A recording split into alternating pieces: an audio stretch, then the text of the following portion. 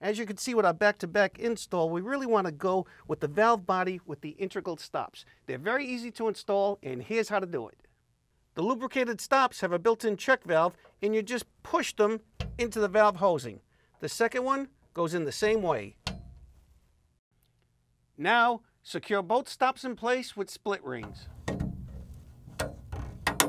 Turn both stops off by pointing both levers away from the center of the valve.